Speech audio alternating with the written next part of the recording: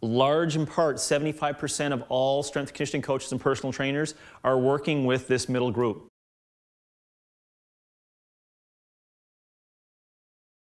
And the way that you think about intermediates is that we have to know what a beginner prescription is and an advanced prescription, because then we'll find that gray area, which is called intermediate. So for the intermediate prescription, in comparison for the beginner, we're going to say things like 1.5 to 2 years plus, right, in experience.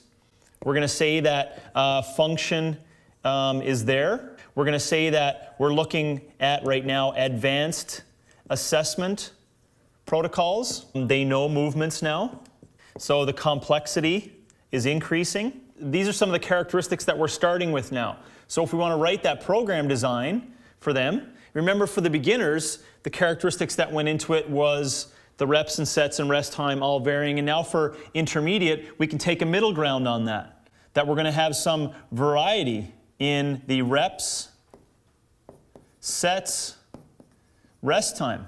So we're going to go from this high end to low end and in between variations, because we have to get really specific based upon the client before we can do like a specific prescription. But for generalized statements, you're going to do variations.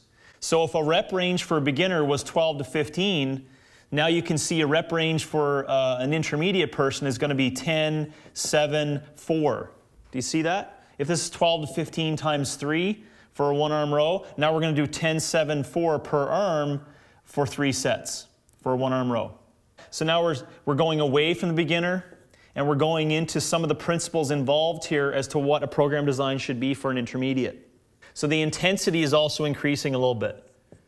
So if we knew that the beginner one, remember the beginner was A1 to D2 that we wrote as to what it might look like, then now then for intermediate it may be like this. A1, A2, B.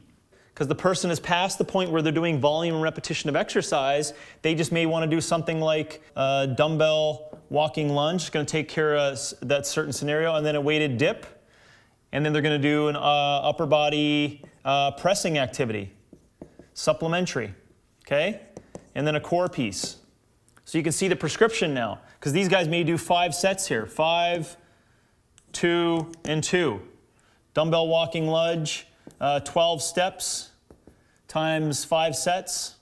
Rest 90 seconds based upon the repetitions. Weighted dip, they're going to do 6, 5, 4, 5, 4. 1, 2, 3, 4, 5 sets. Rest 90 seconds. The reason why it's 90 seconds, the rep range is somewhat moderate for intermediate. And remember, it's 90 and then 6, whatever times the tempo. So let's say another 30 seconds, 90, that's a minute 20. And another 90 seconds is 210 seconds, which is 3.5 minutes. So they're getting 3.5 minutes between the two of them. Upper body press, it's going to be single arm, and we're going to go back and forth. Right, left, rest, right, left, rest, right, left, rest. And then a core activity, FLR on rings or some kind of side bridge or something that's a little more advanced. Now we're starting to throw in a little bit more complex movements. On another day, we may want to involve, technical movements, right? So we'll do an A1, A2 power snatch with a weighted dip, let's say, for example, okay? So now it's a little bit more complexity, which is not going to be seen in the beginning weight training program.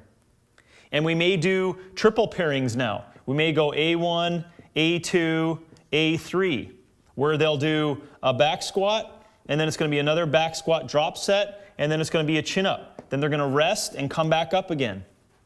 So this is okay for an intermediate person now, because their nervous system is starting to develop enough that they can play with that, whereas it's not going to be in a beginner weight training protocol.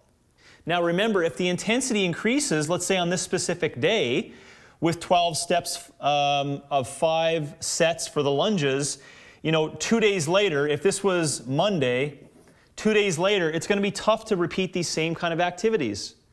So now you start seeing that it's possibly only on Monday and Thursday, twice a week, in which we're going to be able to get this same kind of protocol in, okay, in terms of body parts and the kind of functional training that we're doing. So if that one person, for example, in their assessment, they needed to get to the dumbbell split squat, okay, so level 3 and 4 of single leg activities, then we may want to do Monday, Thursday priority of single leg work. And if we did Monday, Wednesday, Friday like the beginner, that's too much volume relative to the intermediate. Because remember, the intensity of the work done is higher now. Because they can do more sets, and they can also put more intensity into the set based upon holding on to weights. So therefore, we're only going to do 2 of those. Which may, remember, if it's only Monday and Thursday, guess what we're doing on Tuesday and Friday? We're doing 2 more sessions, which are different than these. So maybe on Tuesday and Friday, we do posterior chain, upper body push, and some other core exercise, which complement this. Therefore, we go Monday, Tuesday, Thursday, Friday, and we rest Wednesday, Saturday, Sunday, our off days. And if you use those principles for the bulk of people that are going to be doing weight training protocols, then you're going to get success with those folks in your training program.